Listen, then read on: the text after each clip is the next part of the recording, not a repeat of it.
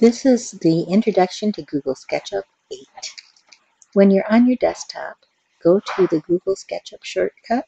It looks like a house with a pencil. Click on it once and hit enter, or you can click on it twice.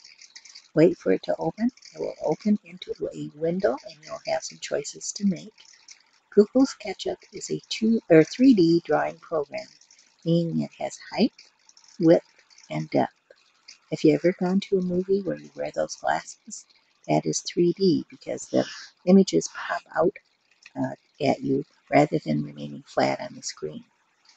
The first thing you're going to do when you get to this Google SketchUp window is you're going to click on Choose Template. You're going to click one time on Simple Template, Feet and Inches. Then you're going to go down and click on this button at the bottom of the window, Start Using SketchUp. Remember, you can pause this video at any time and catch up, go back, reverse it a little bit, and watch it again. You might have to watch it 3 or 4 times before you finally get there. If this pops up for you, just click Open the Honest No, and then you don't want this little thing in here. If this is in here, no, you click on the X. Anything else that is open, you need to click on and get rid of, because all you want is this person here. We're going to start with some tools, and you have to follow my directions exactly. When you're done with my directions, then you can be more creative, but right at the beginning, you need to follow my directions exactly. So I'm going to teach you how to get rid of this person here. You're going to click on the eraser. The eraser is the pink tool up here on the toolbar. And then your mouse turns into the eraser, and then you just click on this person. Now suppose I said, oops, I didn't want that person to go away. If you hold down the control button, it's in the lower left-hand corner of your keyboard, and then quickly press Z. Control Z is undo. And sometimes clicking on the person doesn't work to get rid of them. So if you brush across the person with your eraser, then that will get rid of them too. Remember, Control Z will undo whatever you did. The next thing we're going to do is we're going to be making a building in 3 dimensions, height, width, and depth. So we're going to start off with a square, and actually it's called the rectangle tool. I'm going to click on that rectangle tool. There's a blue line, a green line, and a red line. They all intersect. They come together right here at this point, and when I put my mouse on it, it turns yellow.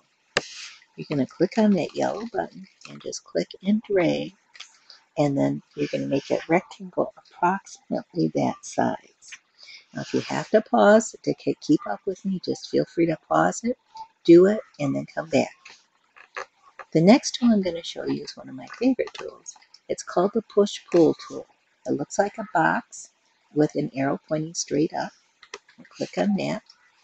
And then when you come down to the gray rectangle, you touch the gray rectangle and you can see there's little dots that come up. That means that you have made contact with that rectangle. Then you're going to hold down on the mouse and drag straight up, and it turns into a cube, or not a cube, a prism, rectangular prism, a box. You want to just drag it up a little bit, because if you drag it up too far, you can't see the top of your rectangle, and you want to see the top of that. You have to do that for this next part. Once you have your rectangular prism, then you're going to go to the straight line tool, which looks like a pencil. You click on that pencil tool right up here, and then you're going to find the midpoint on the side, on the top side. If I move the mouse along this line right here on the edge of the rectangle, it will be red until I come to the midpoint. The midpoint is in the center of this line, and you want to go from midpoint to midpoint. So I'm going to click on my mouse, hold down, drag the line across, and you want to keep the line as straight as you can, and then it will end in a red line. If you goof up and don't make your line straight, your line's going to change colors. You want it to stay, in my case it's red, but it might be green on your computer, I'm not for sure. And then you just let go.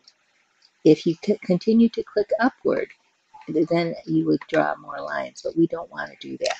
So I'm going to Control Z that, undo. So we have a box with a line right across the center of the top of the box. We're going to go to the next tool, which is the Move tool.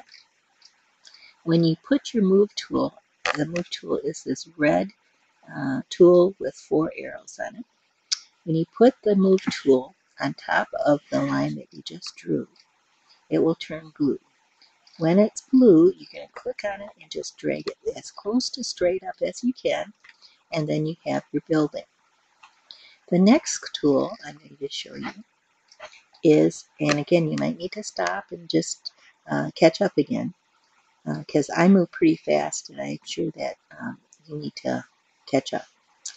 Over here is the Orbit tool. Orbit is like it orbits the planet. Well, it sort of orbits the house. So when I click over here, click on the mouse and drag it over, the house actually moves. You can go up, you can go down.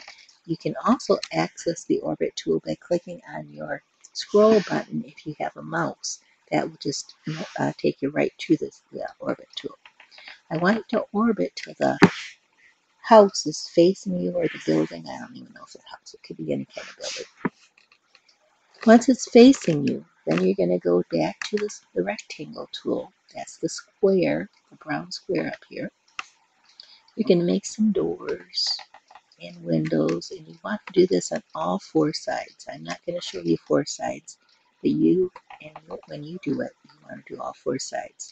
In my head, I'm thinking this is the living room, so I made a nice big picture window. Over here is the kitchen, and it didn't need quite as much. And there's my door. So once you make your windows and doors, you want on all 4 around your house, and you can make as many or as few as you want.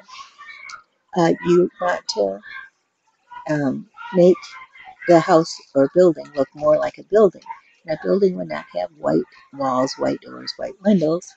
So what we're going to do is go to this word. It is window, W-I-N-D-O-W. And then you're going to go down to 3, 1, 2, 3, to materials. Materials.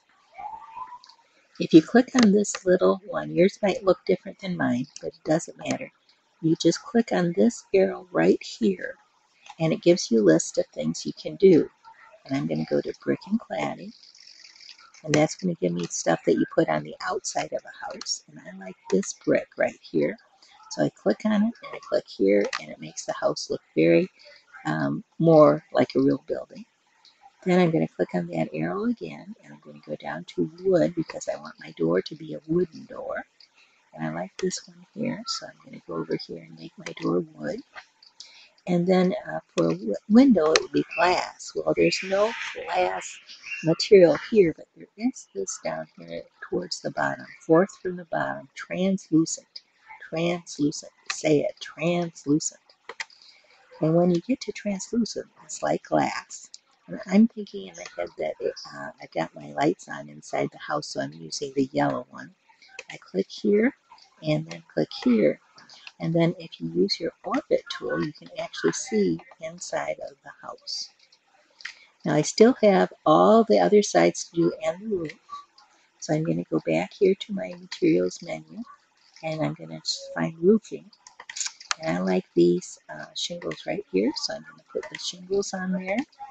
So your job today is to make your house as realistic looking as possible.